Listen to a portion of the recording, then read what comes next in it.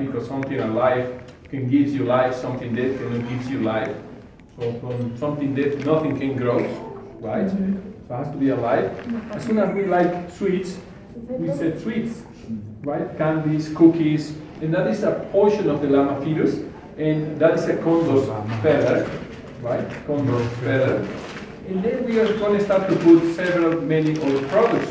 As this is buffet, right? More sweets, right? Because we like sweets. Whatever we like, also we give it to Mother Earth, right?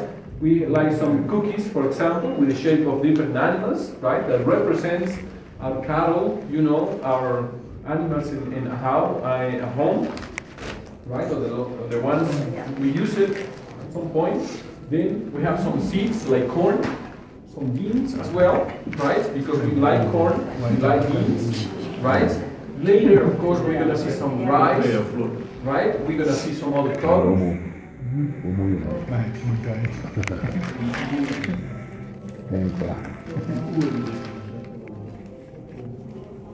The little feather will represent a condor. Condor, puma, and the serpent is the way we represent these three different dimensions. Condors are messengers of the gods. When they come down, their job is to deliver. Whatever we offer to them goes back up there. And the puma will represent this dimension we step on, right? Intelligence. We're putting some sugar, also some rice, but sugar, white sugar and brown sugar, representing this Andean conception of duality. You know that everything in nature comes in couples, male and female, sun and the moon, night and the day, right? Up and down, left and right, you know, yin and yang in some other cultures, everything comes in couples. We have some llama fat, right? We have some salt, sugar, right? Sweet and salty as well, right? We have some incense. What's that? Incense. She also grabbed a piece of the fetus. A natural abortion, take this as a second chance. Because when we died, in the old days, everybody was buried in a fetal position. So you go back to give birth again. It's reborning conception, right? It's not reincarnation, it's a reborning. So you always do the same in the next life. What is that? Representation in gold and silver and rainbow, right? Also some sheets of gold and silver. You know, in Incan times we used to put a lot of pieces of gold and silver. And remember that in Incan times gold and silver has not the same value as nowadays. Gold represents the sweat of the sun, and the silver are the tears of the moon. And it was used traditionally in a ritual way, utilitarian or ornamental. It didn't have the same value as we used to have nowadays. And the cotton, you know, represents the clouds, right? Which is the upper dimension. And then we have some more grains of gold and grains of silver, right? Representing the sun and the moon, of course. Also right? the stars. Also the stars. And that, you know, represents all the stars, constellations, right? And at the same time, joy.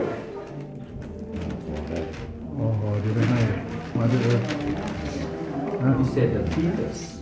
Fetus. The human fetus? No. Animal fetus. That is animal fetus. Yeah, animal. That's llama or alpaca fetus. Therefore, sometimes it's never been proved. Apparently, they also use human fetus. I mean, they never killed a pregnant lady to get the fetus. It was a natural abortion.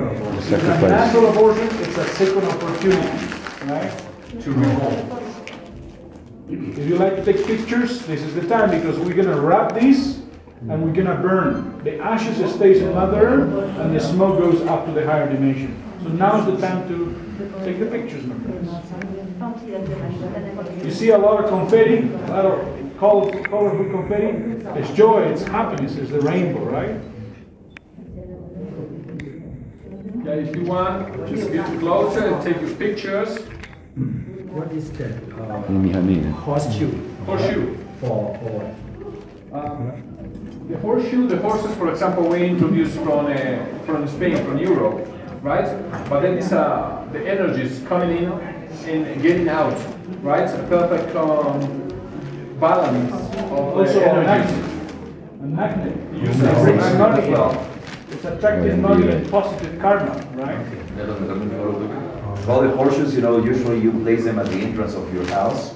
You place two of them, one pointing inwards, the other one pointing outwards. When the horse walks, the one that is pointing inwards to your house, it's like the energy being called into your house. It's supposed to be the positive energy.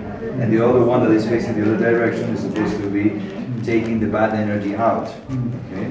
So it's considered an amulet. But it's something that was, daily ritual by the Spaniards, right?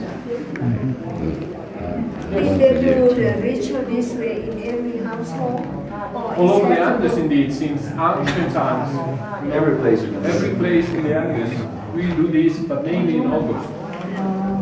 Yeah, because it's the more. For family, for friends, for your house, for livestock, for the climate, you can do it for a healthy issue, for anything. How big are And doesn't matter how often. At least once a year. Once a At year. least once a year. At least.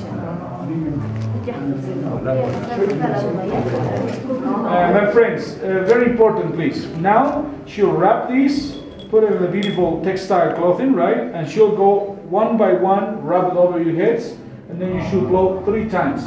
You breathe exhale over the package and tell your name to her. Or 3 times. Blow 3 times, and then your name.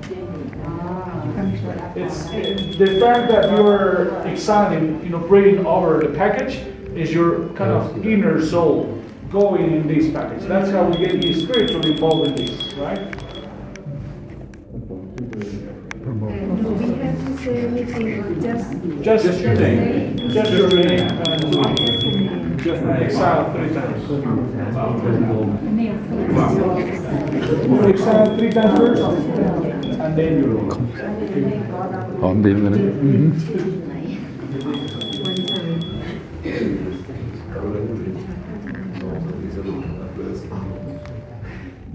ชื่อ